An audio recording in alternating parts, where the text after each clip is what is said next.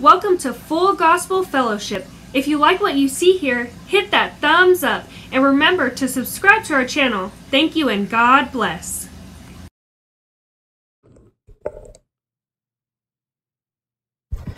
We're going to be in Acts chapter 7, verses 51 through 60. Acts chapter 7, verses 51 through 60 as we minister part 3 of this message on Stephen.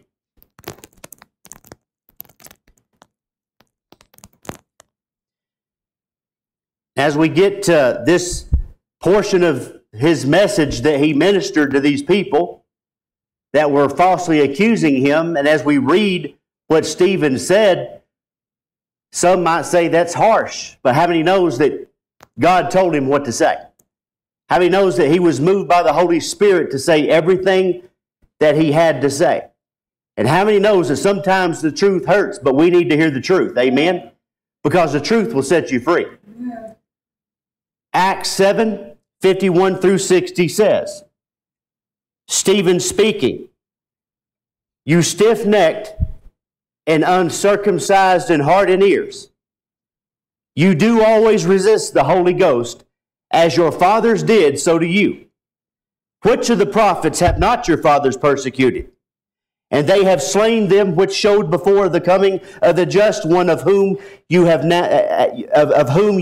been now the betrayers and the murderers, who have received the law by the disposition of angels and have not kept it. And when they heard these things, they were cut to the heart, and they gnashed on him with their teeth. But he, being full of the Holy Ghost, looked up steadfastly into heaven, and he saw the glory of God, and he saw Jesus standing on the right hand of God, and said, Behold, I see the heavens opened, and the Son of Man standing on the right hand of God. Then they cried out with a loud voice, and they stopped their ears, and they ran upon him with one accord, and they cast him out of the city, and they stoned him.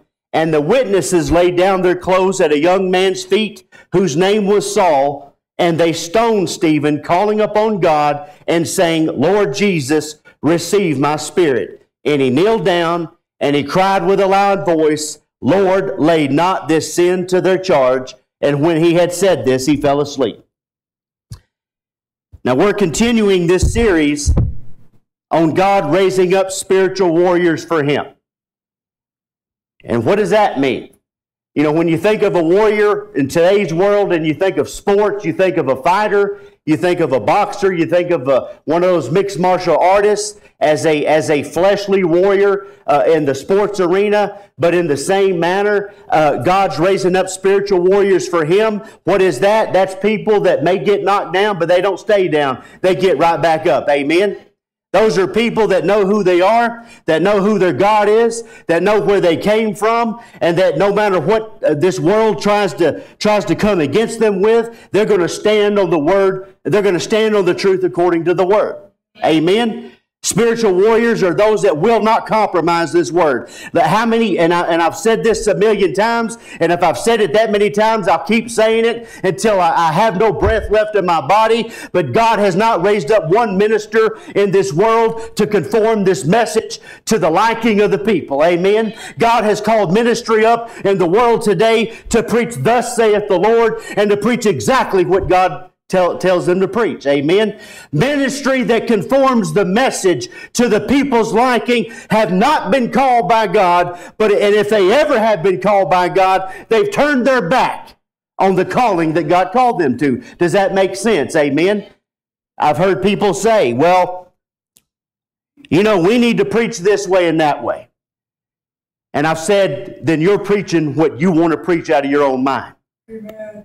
God's not called you to preach this way and that way. God's called you to preach His Word without compromise. And He's called you to preach it the way He's called you to preach it. We gotta fix things up in the church to make the kids happy. No, you don't. You just got to get the kids in church and let God do the rest. Amen. There's nothing that says the kids got to be happy. There's nothing that says anybody's got to be happy in the flesh. We're here to do one thing, and that's make God happy. That's to please Him. And if we'll do that, everything else will fall into line. So we're continuing this series on God raising up spiritual warriors for Him. And He's not raising up compromisers. Spiritual warriors is what God has always raised up. God raises up people who will stand on His Word, who will proclaim the truth no matter what. God does not raise up people. God didn't save anybody to compromise the truth for any reason. And a couple of weeks ago, again in review, we talked about the 3 Hebrew children's uncompromising stand for Jesus when faced with either choosing to worship the golden image that the king had set up or choosing to be thrown into a burning fiery furnace to die. Because the 3 Hebrew children would not compromise. Because they would not worship anything other than their God, which is the God of the Bible. Because they would not compromise their relationship with God in any way. They chose to be thrown into the burning fiery furnace. Their attitude was, we know that God can deliver us if He wants to, but even if He doesn't, we will never, ever worship that golden image, which represents sin, which represents idolatry, which represents religion, which represents the world, which represents what society calls moral and right, even though it stands in direct opposition to the Word of God. These great men of God refuse to worship this image, which represents anything that's not of God, even if it meant losing their lives. Because of their obedience to God, because of their refusal to compromise their walk with Him in any way, because of their refusal to worship what the king wanted them to worship, because of their refusal to accept what the world wanted them to accept, because they would not compromise their integrity in order to save their lives. God delivered them from that burning fiery furnace without even a hint of them ever being in the fire. And then God blessed them, and God gave them favor. He caused that king to promote them, and that king gave them high positions in his kingdom, because they would not bow the knee to what the king told them to bow the knee to. And because he saw God do a miracle when He threw them in a fire, and he saw that 4th man, Jesus, walking in the fire with him. Amen? Last week, we began to talk about Stephen, another spiritual warrior for Jesus.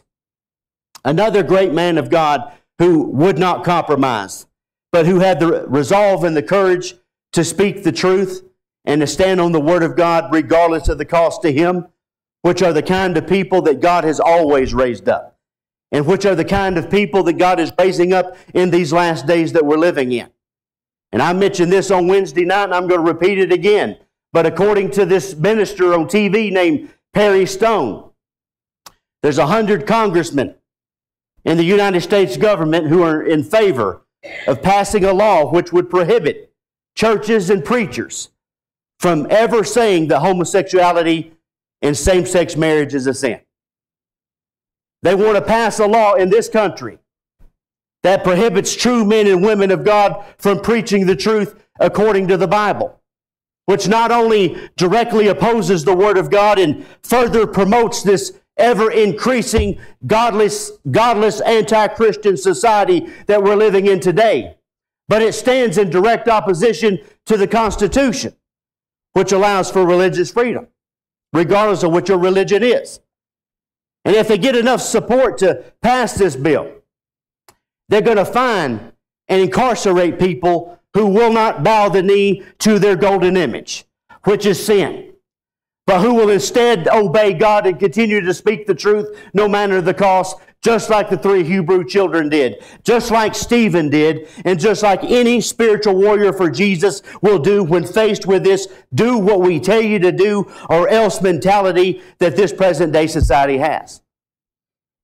And let me just say this, if the truth per the Word of God offends you, if it bothers you to say that homosexuality and abortion is a sin, if it makes you angry to say that the transgender lifestyle is wrong, as well as any other lifestyle that God's Word calls wrong, If the standards of God which are written in His Word offend you, if what the Bible calls right and wrong offends you, if calling sin what it is gets under your skin, then you need to know that your heart is not right with God. And you need to find you a place to pray. And you need to find you an altar somewhere and get before God, because you need to repent and you need to get your life right with God. Because if you're a true Christian, then you should be offended in that which dares to stand in opposition to God's Word. Because anything that contradicts the Bible is of the devil. And all the devil cares about is destroying lives through all forms of sin. I get tired of Christians bowing the knee to the golden image and saying, don't say anything about this. Don't say anything about that. Those poor people this and those poor people that. We love the people, but the sin will destroy them. And then the sin will permeate society and destroy everybody else with it. Why do you think God destroyed Sodom and Gomorrah? So those sins could not spread across the globe like it was doing. It was only going to get worse. And God judged those people because He would not change, though He gave them every opportunity to do so. Stop being offended because the preacher preaches the truth and the truth lines up the Word. But be offended in the sin that comes against the truth, because that thing's of the devil. Right. Sin in all forms is a bondage. Sin is what nailed Jesus to the cross. Sin is what put Jesus in the tomb. Sin destroys people's lives. Sin is the enemy of God, and as such it should be our enemy as well. And if it's not, we got to get on our knees and we got to ask God to forgive us and give us a heart for Him and understand that He's our friend. This world is not. He's our God. Sin is not our friend. Sin will seek to destroy you. Sin is the enemy of God, and as such it should be our enemy as well. So no, we cannot compromise with sin and with this world in order to make people happy. We cannot compromise with what the Word of God says so as not to offend people. We cannot ever compromise in order to spare hurt feelings, because you see, God is raising up spiritual warriors for Him. And if we're going to be a spiritual warrior for Jesus, we got to tell people the uncompromising truth according to the Bible, because the truth is the only thing that will ever set people free from sin and bondage in their life.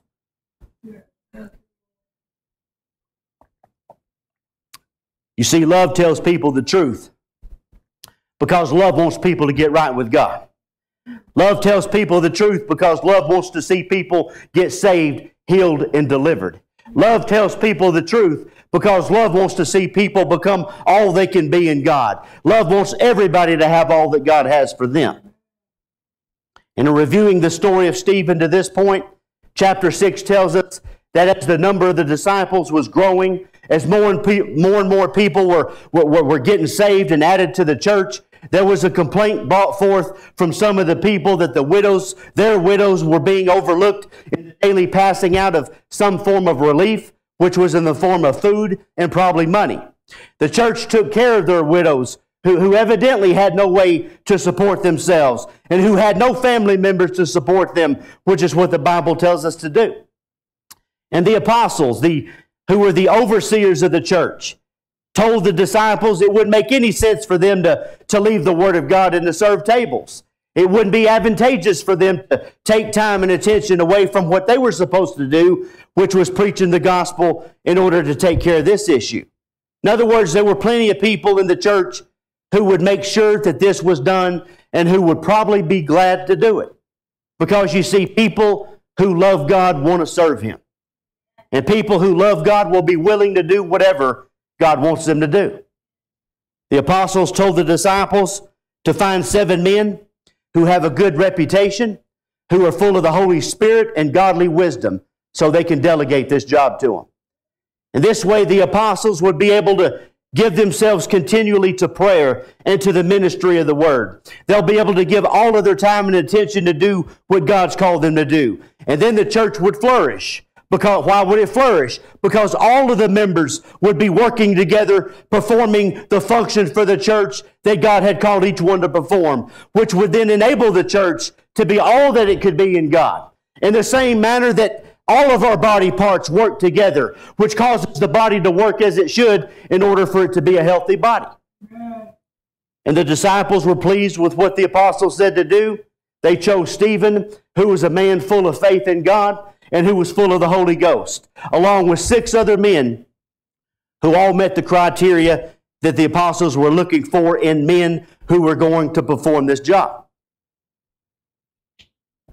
Having said that, let me say this, and I've learned this over the years, but if you're going to do something in the church, if you're going to be given a responsibility in the church, if you're going to be a leader in the church, if you're going to be a true member of God's church, there are standards that must be met. Amen. Just like the apostles had standards for the men who were going to look after the widows in the church at that time. Preachers, teachers, singers, musicians, youth teachers, board members, those that are put in charge of the money, and so on, whatever it is, must be people who are saved.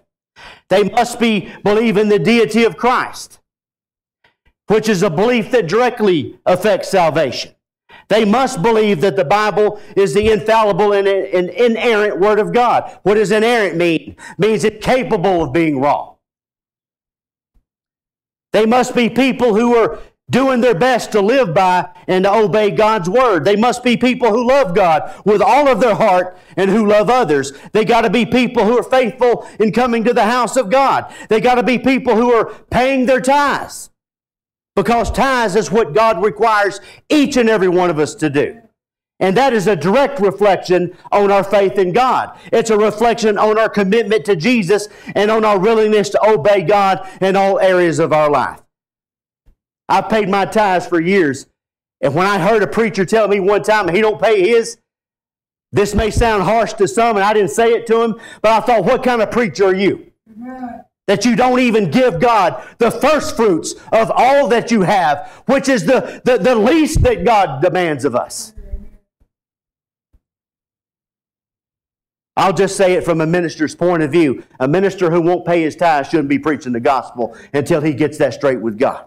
A minister who won't obey or do his best to obey everything this Word says to do. Yes, we fail, but we repent and we get back up. But a minister who won't do their best to do what the Word of God says to do is not fit to preach to the people. Amen? We got to be sold out people for Jesus. Spiritual warriors for Him, as we've been talking about.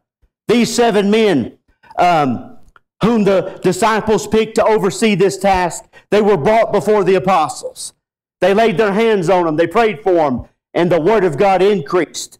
More and more people were getting saved, and the church was growing. And Stephen, a man full of faith and the power of God in his life, did great wonders and miracles among the people. Stephen produced the attributes and the characteristics of God in his life, which somebody who is truly of God will do. The power of God was evident in his life through the miracles and the great wonders that he did among the people. Then there arose some people. Who set out to cause dissension and division in the church.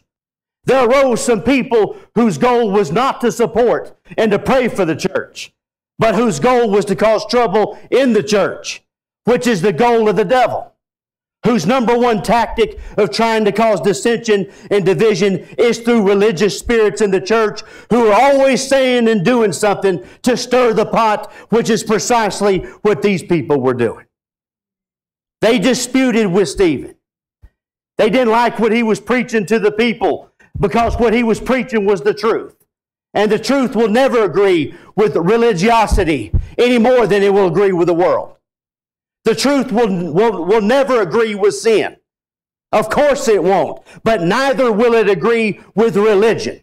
Neither will it agree with denominational church rules and regulations. Neither will it agree with man-made standards, with our opinions and viewpoints, with dress codes, with what we think and so on. The truth will never agree with anything that's not based on the Word of God. And people who want to hang on to their religiosity, they hate the truth when it comes down to it. Though they will claim to be followers of God, they will hate the truth when religion means more to them than anything else. I don't care what your church says. I don't care what your pastor says. I don't care what your favorite politician says. I don't care what the president says. All that matters is the Word of God. All that matters is what thus saith the Lord says. And anything that stands in opposition to God's Word is wrong. Anything that contradicts God's Word is of the devil. And we better never support that which disagrees with or opposes God's Word in any way. Otherwise, we're supporting evil. These people disputed with Stephen, but they were not able to resist the wisdom and the spirit by which he spoke. They were not able to truthfully argue with anything that he said because he spoke the truth. And how many knows that the truth is a debate ender? So what did they do? They got some people together who lied on Stephen and who twisted what he said in order to turn people against him. Which shows us that people who are full of religious spirits will do whatever they got to do to get things done their way. They'll stir up the people. And they'll try to get things changed to their liking. They have no desire for God to have His way. They have no desire to really hear the truth. They only care about what they want. They want it all their way. So they got these people together who claimed that they heard Stephen speak blasphemous words against Moses and against God. They stirred the people up, which tells us how easy people can get stirred up when they listen to gossip. This religious crowd turned the same people who fellowshiped with Stephen and who saw him perform great wonders and miracles among the people. These same people that fellowshiped with Stephen turned against him in a heartbeat, all because they listened to some noise coming from somebody with a religious spirit. They caught Stephen. They brought him before the council. They set up false witnesses which claimed that Stephen ceases not to speak blasphemous words against this holy place and against the law. In other words, he don't preach like we like it. They claimed that they heard him say that this Jesus of Nazareth will destroy this place and shall change the customs which Moses had delivered to them, which was related to the fact that Stephen must have preached that Jesus fulfilled every single demand of the old law on the cross, which then totally replaced it with a new covenant, which is what we're all under today. And how many knows that's the truth? As these false accusations and lies were coming Stephen's way, as people continually twisted his words, Stephen just sat there. He listened to them. He didn't argue or respond in anger. He just waited for his turn. And then the Bible says that all that sat in the council looked intently at Stephen. They saw his face as it had been the face of an angel, which speaks to the glory of God being all over him. And then in Acts chapter 7, the high priest was now going to give Stephen a chance to give a rebuttal on all of these things that were just said about him. So he said to Stephen, "Are these things so? Is what these people saying about you true?" So Stephen gives a history lesson on God's dealings with Israel. And I'm just going to highlight some of the things that he said because the message that Stephen was about to deliver was a lengthy one. Stephen didn't hold back. What he was about to say was the truth delivered without compromise according to God's Word. And this is just a great example on how the truth must be spoken and stood on regardless of the cost to us, because that's what God raises up spiritual warriors to do.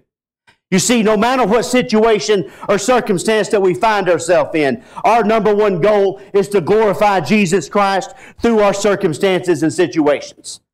Stephen begins to tell these people about Abraham and about how God told him to get out of the country that he was in and to get away from the people that he was around and to come into the land that God would show him, which was the land of Canaan, the promised land that God promised to His people who were the children of Israel, who was the church in the Old Testament.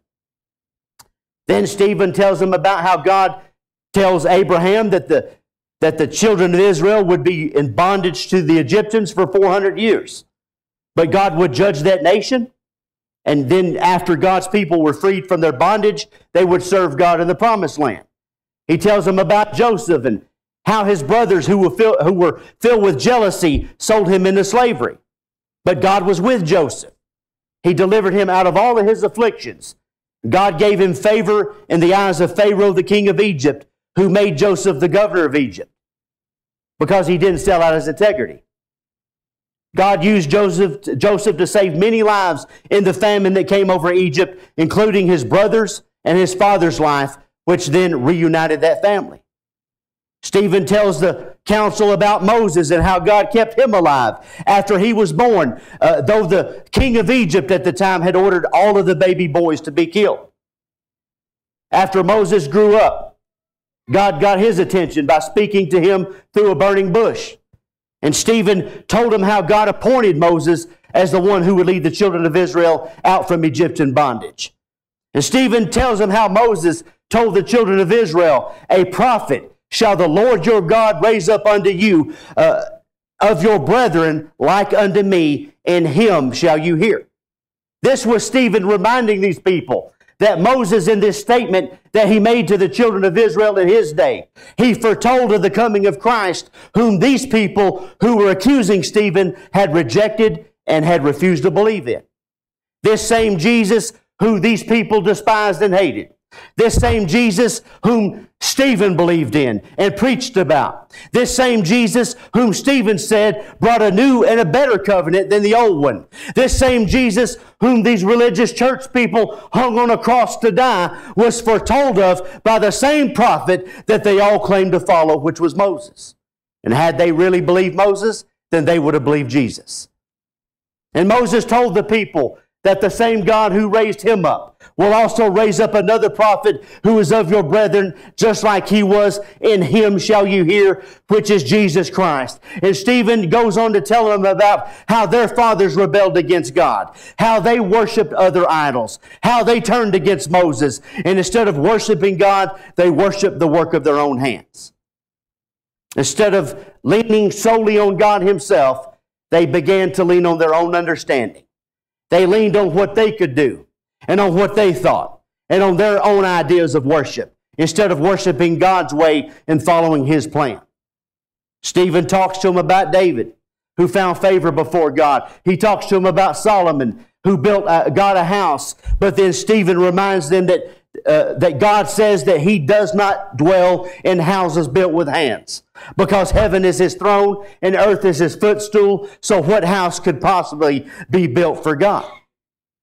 Stephen just preached to these people a message which spoke of the Israelites' constant rebellion against God, and how easily that they would turn their back on him and give themselves over to idol worship despite all that God had done for them. And then he ends his message by saying, "You stiff-necked and stubborn people, uncircumcised in heart and ears, you always resist the Holy Ghost.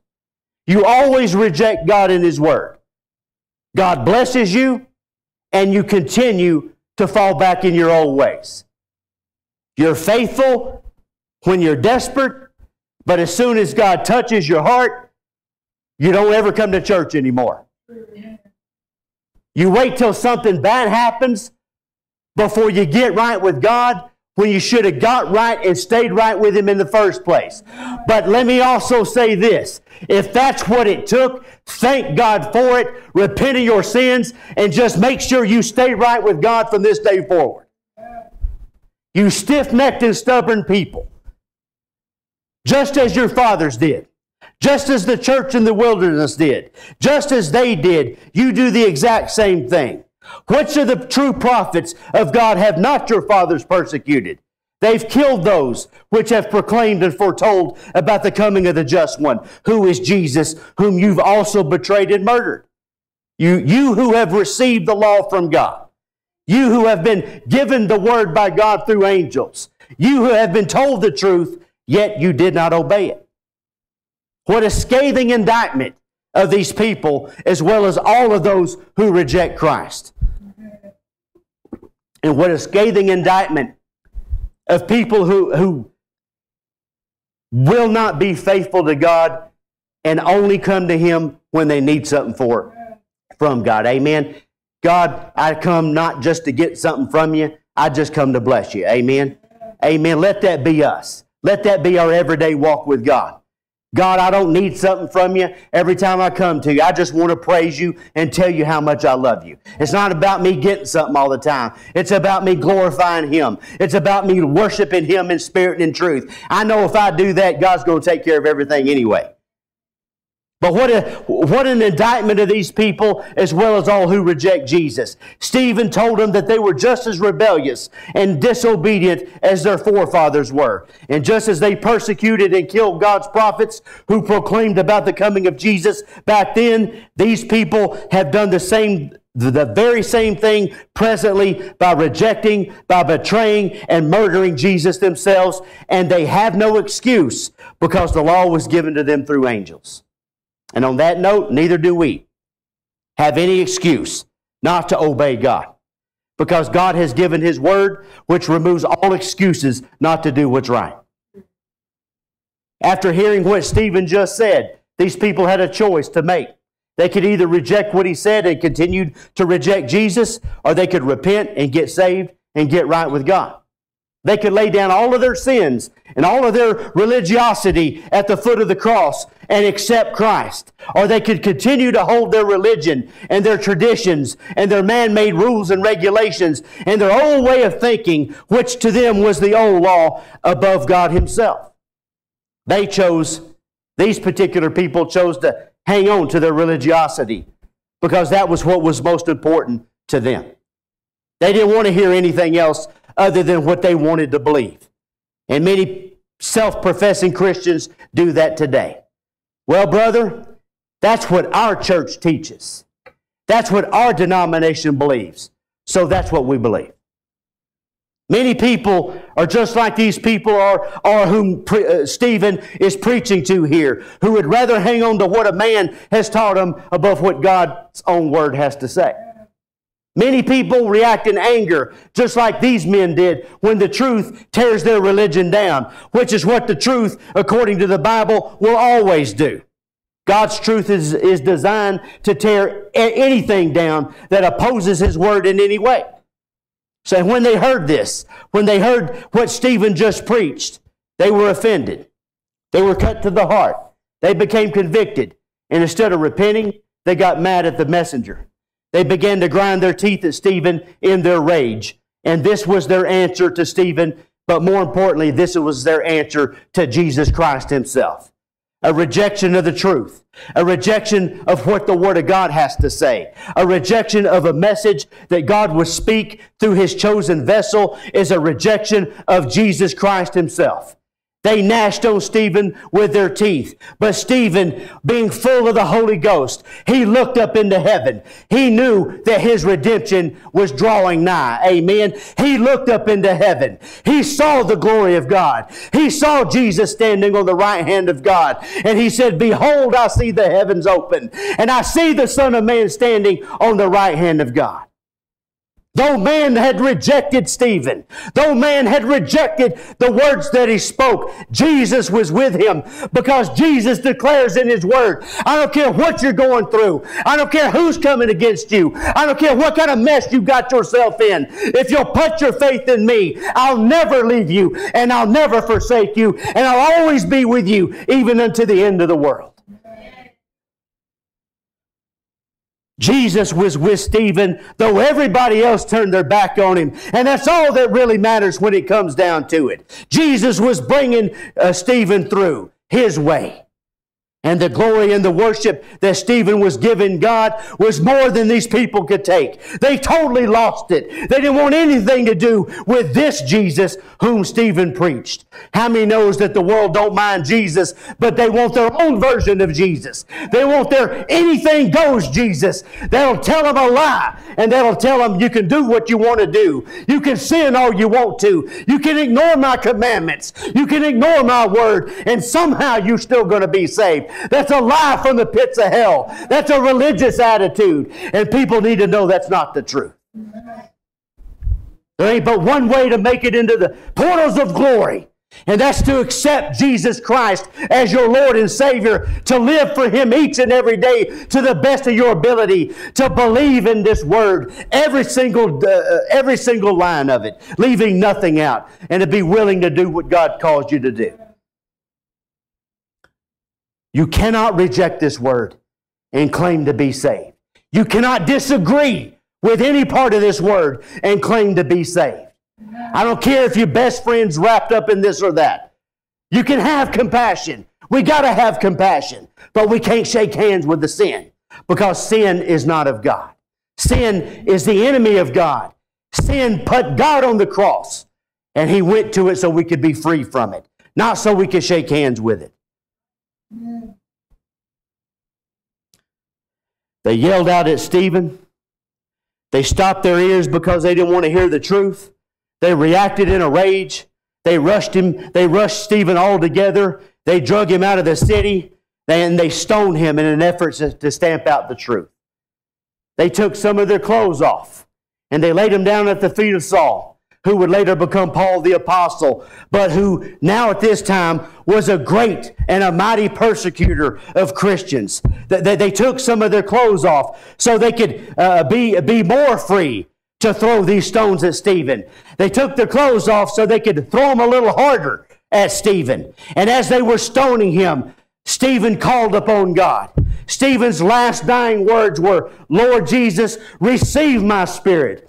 And he kneeled down and he cried out with a loud voice and he said, Lord, lay not this sin to their charge. In other words, don't hold this against them. Please forgive them, God. And after Stephen said that, he died. You see, when Stephen delivered the message that God told him to deliver to these people, he didn't backtrack. He didn't do an about face. He didn't reverse anything that he said in order to save his own skin. He did not conform to the world and accept their evil agenda when they came upon him and dragged him out of that city and were getting ready to stone him. I'm sure Stephen knew what was coming as they were dragging him away, but he never backed up and sat down and kept his mouth shut one time. He never said, oh, let me change something so I can save my own skin. He stood by what he said, because that's what a spiritual warrior does. We don't compromise. We stand on the truth no matter what. It may cost you your family. It may cost you your job. It may cost you every friend that you got. It may cost you your job or your life, whatever the case may be. But this is our life. Jesus Christ, He is not a religion. He's not a hobby. He's not just something we do on Sundays and Wednesdays.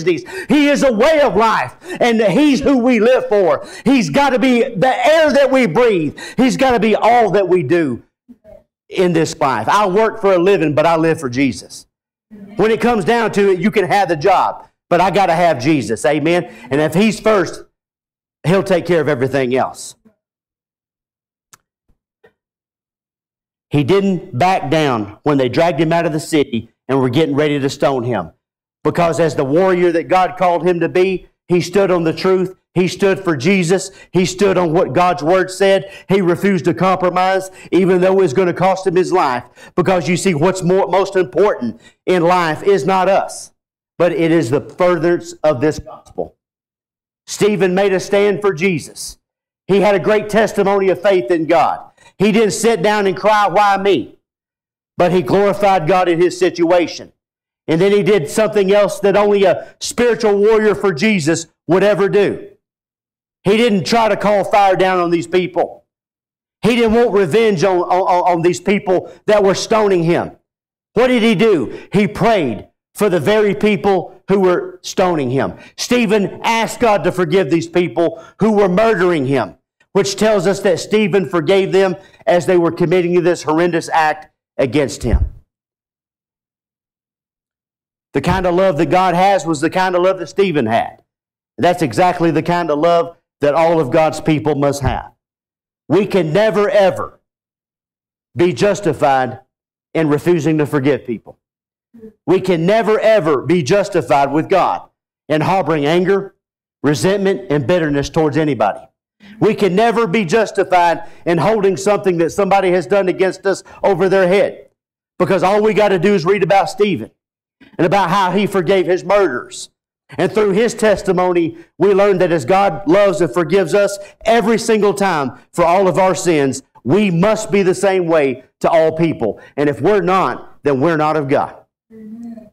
God, please help us to be spiritual warriors on this earth that you've called each and every one of us to be. Help us never to compromise our walk with you in any way. You see, God delivered Stephen. Somebody might say, no, he didn't get delivered. Look what happened to him. He got stoned to death. God delivered Stephen because of his obedience. God didn't do it like we want him to do it when we pray. But God delivered Stephen by taking him to eternity, which is the best kind of deliverance that there is.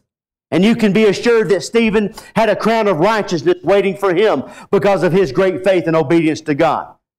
You want that crown of righteousness that God has waiting for you in eternity? Then strive to be the spiritual warrior that God has called each and every one of us to be. As we play something, if you need prayer, you come up here and let's pray for you.